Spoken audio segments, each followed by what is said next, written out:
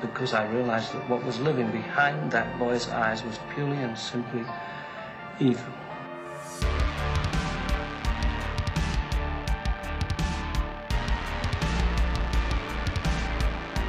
You thought the game was over, but it's only just begun.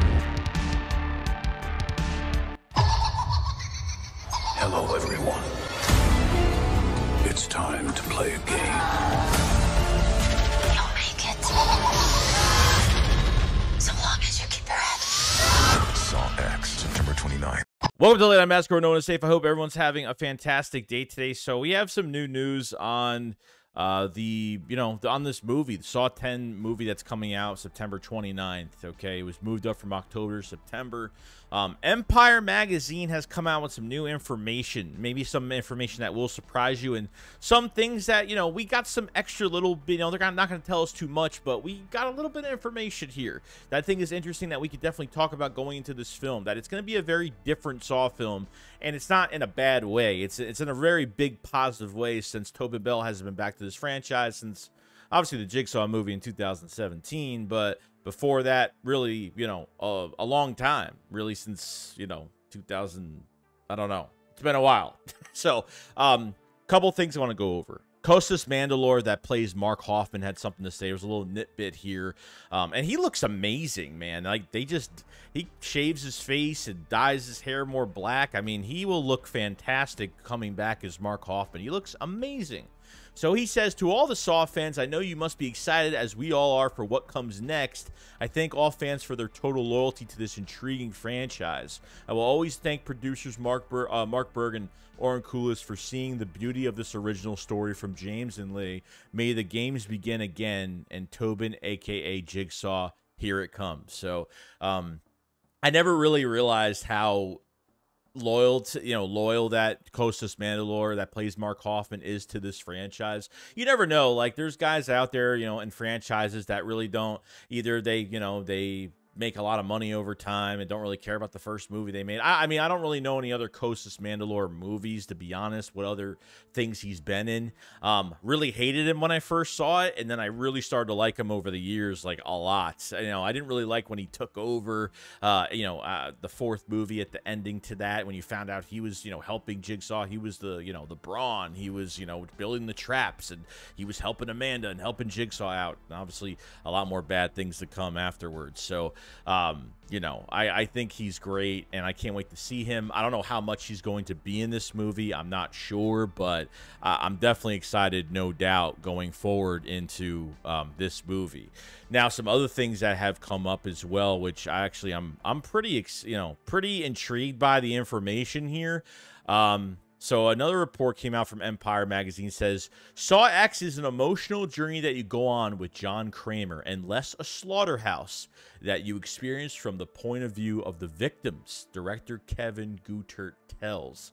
So you're not going to get a whole story with these victims, as we usually get with every Saw film. You get, like, you see how they are at their job and what bad things they've done, or maybe you find out later they've done bad things when they get into the game and they get into these traps. But this is, from what Kevin Guttert said, this is a straightforward story. So there's not gonna, this isn't gonna be victim based. This is gonna be strictly Tobin Bell, Jigsaw 101. This movie is directly towards him. I'm so glad when the information came out last year that Tobin Bell was coming back and he was going to be a big part of this film. I'm so glad this wasn't like a bait and switch where they're kind of teasing us with a lot of Tobin Bell, but they switch it with something else that we don't really care about. And I'm so glad, like, the producer at Cooley, the producer at Lionsgate, and I'm just so happy that they've made him a huge part of this film.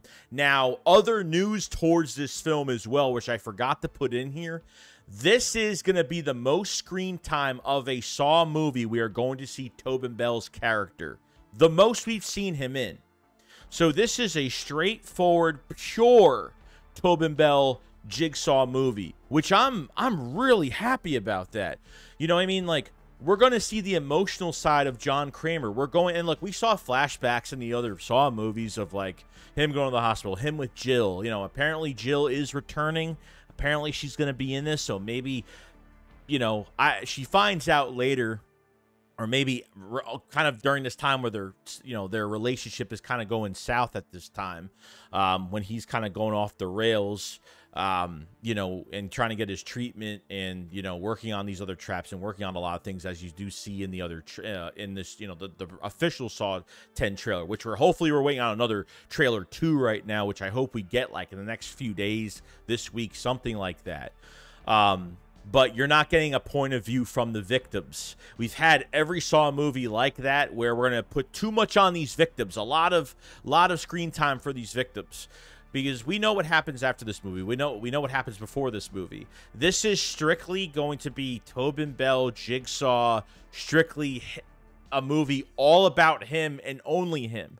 Like I said, this movie, what Kevin Guthrie did say at Empire Magazine as well, is he said that this is the biggest, most screen time of Tobin Bell in his character that we're going to see. The most time we've ever seen him is going to be in this movie. So this is a pure base Jigsaw film. We're going to see, like, not flashbacks of when he was John Kramer, and we're not going to see all that. We're going to see John Kramer going to Jigsaw this whole entire movie. We're going to see the good side of John, the sick side, the cancer patient side of John, the innocent side of John, to Jigsaw going after these con artists that are taking his money, faking his surgery, and putting them in traps, and making this, as what they call it, his most personal game.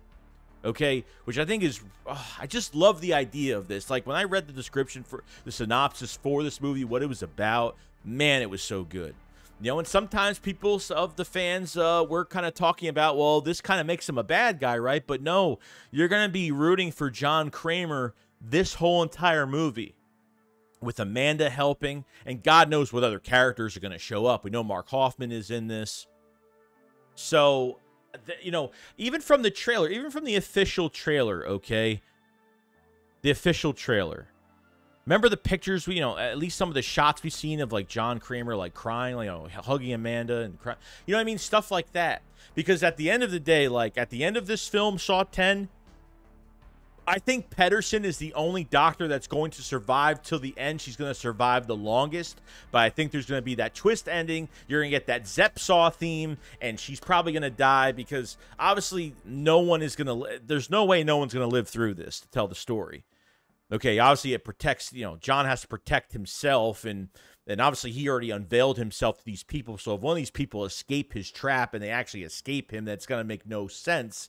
So I'm expecting everybody to die unless something happens, something weird happens. I don't know.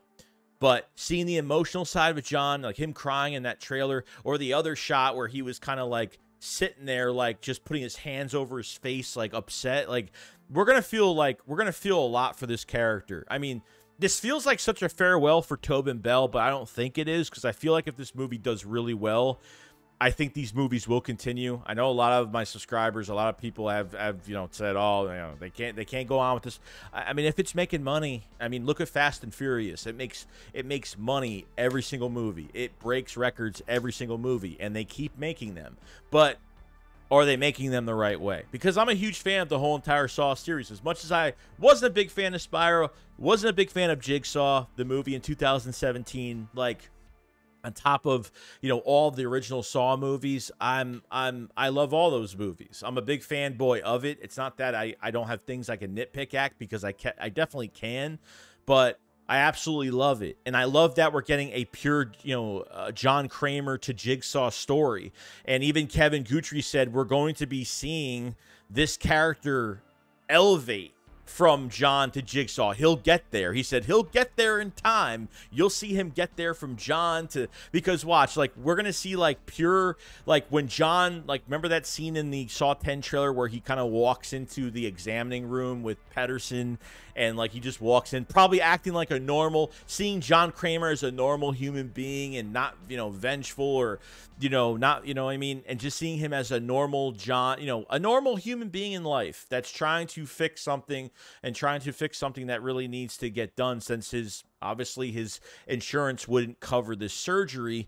So he goes out, pays $250,000 and gets this done.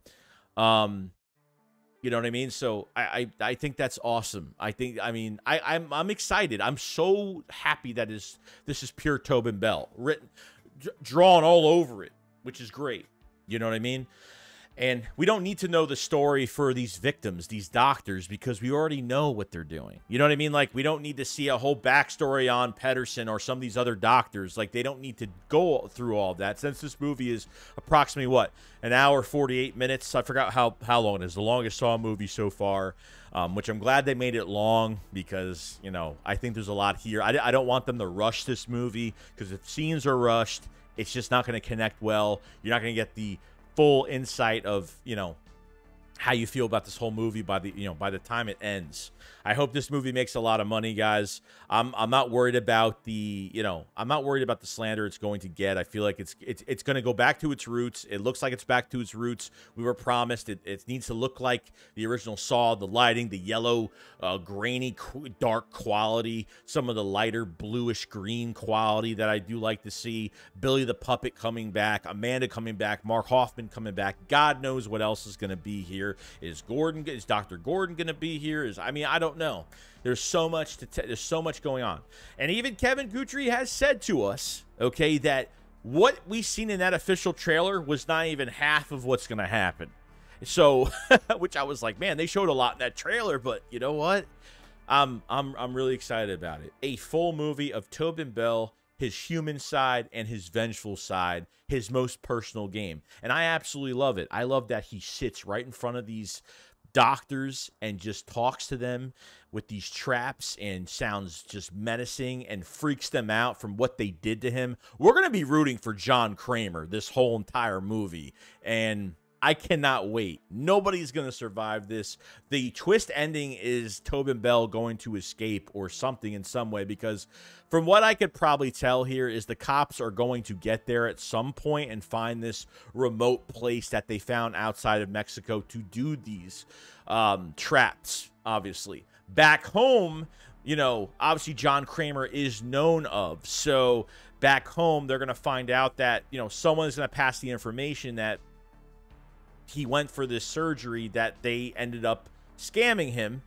And that's when Mark Hoffman says those lines, like, if all the people to cheat, it's John Kramer. Like, the one person you should have messed with was John Kramer. So I don't want to go too long with this video. I got to talk about this for hours. So if you guys enjoyed this video, if you lasted this long, make sure you subscribe to the channel, make sure you like the video, and keep running.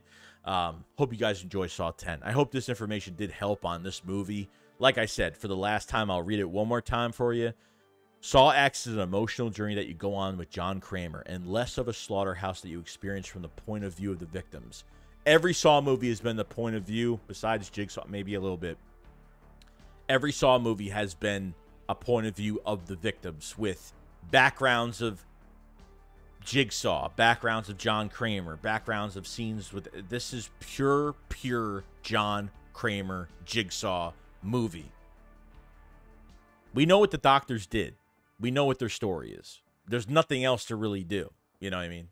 I'm glad they're not wasting time on that. We don't need to waste time on that. So, that's all I got to say. You guys enjoy the rest of your day. See you guys in the next one. Peace out.